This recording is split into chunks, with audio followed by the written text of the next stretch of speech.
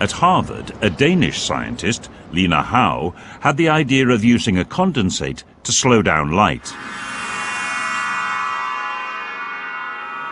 We all have this sense, light is something that nothing goes faster than light in vacuum. And if somehow we could use this system to get light down to, to a human level, I thought that was just absolutely fascinating.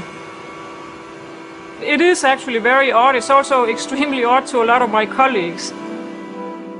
Lina created a cigar-shaped Bose-Einstein condensate to carry out her experiment. She fired a light pulse into the cloud.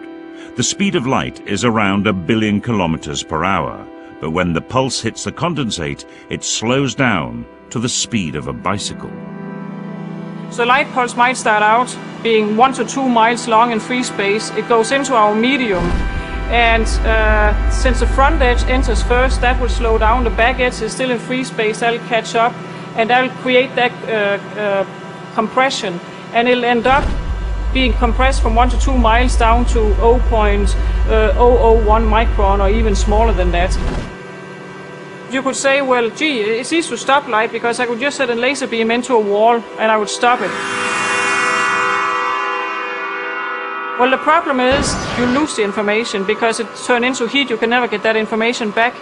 In our case, when we stop it, the information is not lost because that's stored in the medium. And then when we have time to revive it, the system has all the information to revive the light pulse and it can move on. One day, ultra-cold atoms will probably be used to process information, but quite how is hard to predict.